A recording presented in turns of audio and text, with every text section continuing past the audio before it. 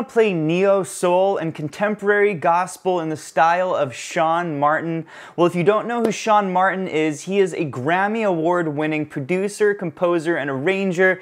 He's a member of the band Snarky Puppy, and he's produced multiple albums from the gospel artist Kirk Franklin. In today's quick tip, I'm going to walk you through how Shaun Martin composes and arranges his melodies using his original melody, Yellow Jacket, as our example. We're going to talk about how he uses syncopation, passing chords, chord inversions, and extensions and slip notes to create his signature contemporary gospel sound. So let's go ahead and dive in. All right, we're going to start by first looking at the melody. We're going to use some very basic harmony to start. I'm going to show you the basic chords, and then later on I'll teach you how to develop these chords so you get more of that neo-soul contemporary gospel sound. Okay, check out this melody.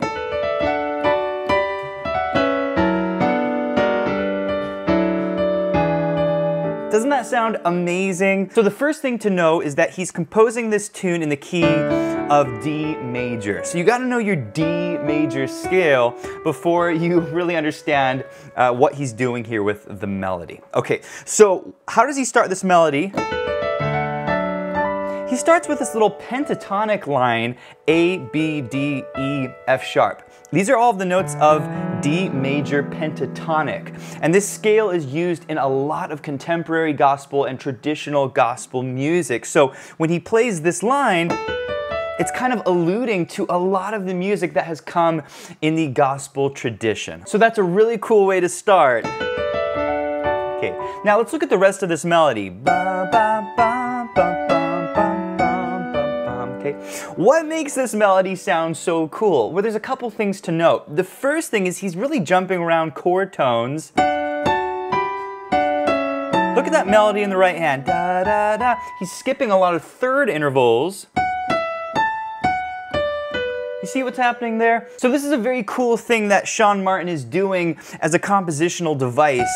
He's skipping around a lot of chord tones, which primarily consist of third intervals. But that's not actually what makes this melody sound so cool. What makes this melody sound cool is the syncopation. Because this tune is written in 3/4 time. 1, 2, 3, and he's really playing against that beat. 1, 2, 3. 1, 2, 3. 1, 2, 3.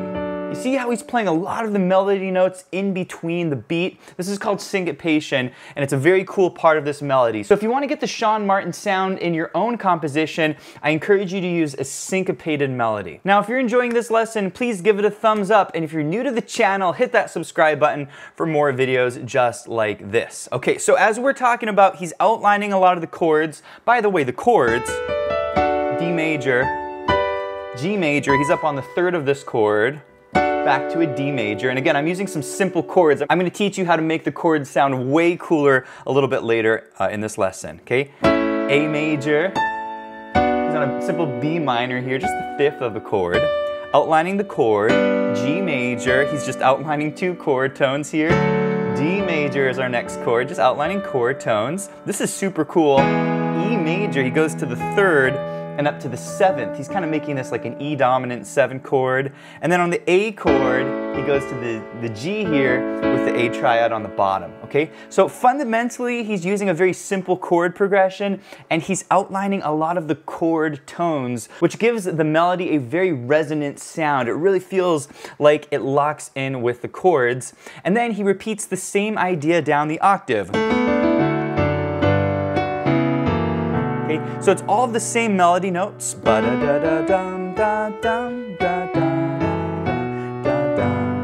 He's still outlining these basic chords. And then he ends, right, C sharp to D, creates a little suspension there on the 7th, and then resolves up to the root. Now, if you want to learn more about how to compose a beautiful melody, I put a link below to our jazz ballad composition course, where I teach you a bunch of really cool composition techniques. Now, the second step to playing like Shaun Martin and getting that neo-soul contemporary gospel sound is to add some passing chords to this arrangement. And when I just taught it to you, I showed you some very simple chords. D major, G major, D, A major to B minor. But you can actually make these chords sound a lot more interesting by adding some 2-5-1 chords. Check it out. Ooh, what's happening there? Well, before we went D major, G major, D major, A major to B minor, which is kind of a pop chord progression, but if you want it to sound neo-soul, there's actually a cooler way to get to your B minor chord, and that is with a 2-5-1 chord progression. So if you think of this chord as a 1 chord, like we're in the key of B minor, the 2 chord in the key of B minor would be a C sharp diminished chord, and if you put the 7th on it, the B, you would end up with what's called a half diminished 7 chord or minor 7 flat 5, okay? So this is a quick 2 chord you can throw in. The 5 chord in the key of B is an F sharp 7, okay? So what we're gonna do is right before that B minor 7 chord, we're gonna put the C sharp minor 7 flat 5, the F sharp 7, and now we're gonna go to that B minor 7 chord, and it makes it sound so much cooler than going, which is a very pop way of playing your chords. So if you want that neo-soul sound, you need to use 2-5-1s to get you to your chords. The other thing he does that's really cool is right before he gets to his G major chord, okay, he throws in an A flat 7 chord, okay? And this is a really cool passing chord that you can add in front of a major chord, in this case the G major. You can put a dominant 7th chord up a half step above that target chord, and it sounds super cool, okay? Now this is called a tritone substitute. It's the technical name for this passing chord. And by the way, if you want to learn more passing chord techniques, I'll put a link to our passing chords and reharmonization course down below. Okay, and then we get to that G chord. And from here, all the chords are basically going to be the same. We're going to develop them a little bit more in a minute here, but the other thing that's really cool to do is start turning some of these chords into 7th chords. I mentioned the E7, but then this chord is super nice. Basically, instead of playing an A major, you can make this an A sus chord with the 7th, which is the melody there. Okay, so this is another little trick. When you're on the 5 chord of a tune, instead of going major like that, it's very common in contemporary gospel and neo-soul to make this a sus chord, okay? Now from here, we're basically gonna play the same thing, D major, G major, D, and then the 2-5-1, C sharp minor 7 flat 5, F sharp 7. By the way, we call this A the sharp 9. It's a chord alteration that you can add to your chords. B minor, we're gonna play down here. By the way, you can make these chords 7th chords, very common in contemporary and neo-soul music. A flat 7, and then G major.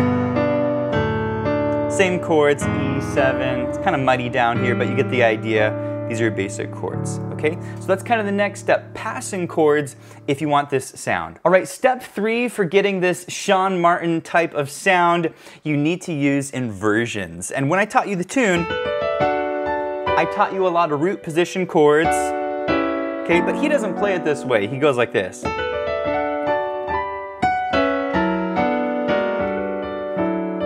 Okay, what's he doing? Well, basically, he's creating a little bass line out of his chords. Instead of going, you know, da da da, and jumping D to G, he goes, creates a little bass melody, D, F sharp, G. And so this is a very important thing that you should do if you want to get this sound, is to think of your bass line and what is your bass melody. That's a first inversion D chord, there's the G, both root position chords. Okay, these are also some root position chords. He spreads the notes out a little bit here on his C sharp minor 7 flat 5 chord. Kind of spreading the notes out again here on his F sharp 7 chord. Really nice. B minor 7, okay, he's kind of spreading the notes out here. There's that A flat 7, once again kind of spreading the notes out. And then on his G chord,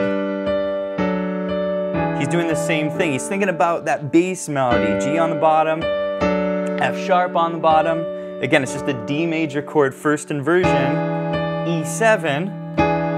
Really nice. This kind of reminds me of Here Comes the Sun. Here comes the sun. Here comes the sun. Right? And there's that A7 sus4. He's just hitting the 7th there. Okay, so this is the third aspect of getting this sound. You want to play chord inversions so that you have more of a left-hand bass line, and you also want to start spreading out some of the notes of these chords. Now, if we continue to the second half of the tune, same thing that we had before. I like to drop down to this inversion of a D major.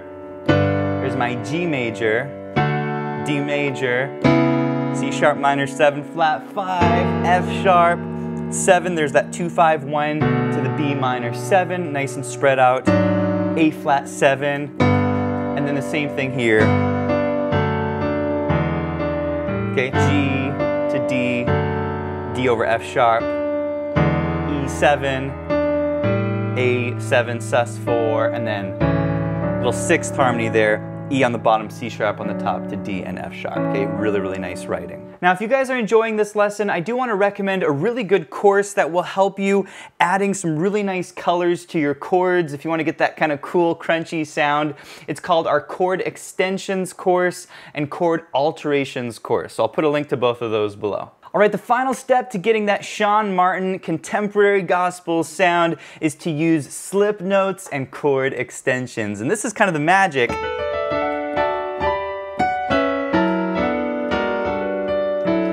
To really having that authentic contemporary gospel sound. So what am I doing now? Well, anytime I get to a chord like a D, we're not just gonna hit a D major like that, we're gonna add a little slip note up to that F sharp.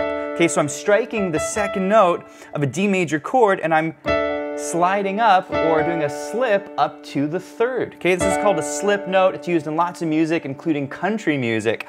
And so what it does is it takes a normal D major chord and you're adding the 2nd to the chord. So now instead of D major, it's D major add 2. Does that make sense? And it makes all of your major chords sound so much cooler. We do it there as well. Instead of hitting just a G major, we do a little slip note from the 2nd of G, and so what it does is it takes a normal G chord and it turns it into a G add 2 chord. Okay? From here, we do it again on the B minor chord. Instead of just hitting a normal B minor 7, we do a slip note from the E up to the F sharp, okay? And so what this does is it takes that normal B minor 7 chord, and by adding an E to it, it turns it into a B minor 11 chord. A really, really nice chord that you can use in this style. Okay, what about from here? Okay, this A flat 7 chord, it's really nice to add the B flat on the top of this chord. We call this a chord extension. It's a really nice note to add to your dominant 7 chords. Okay. G major add 2, we're adding the slip note there from the A. D major, we're gonna add the 2 here, the E over F sharp. So it's like a D major first inversion, but we're adding the E, the 2nd note. And then from here, everything else is pretty much the same. When we drop down the octave, it's gonna be the same here. Slip note to the F sharp, slip note to the B, slip note to the F sharp, same chord there, E7, A7, and then D major. All right, if you enjoyed this week's quick tip, be sure to check out pianowithjonny.com. We have over 900 step-by-step lessons in gospel, jazz, blues, theory, technique, improvisation. It's the full learning platform for all playing levels, and we do live events for our students. So go check out Piano with Jonny, and I'll see you in the next one.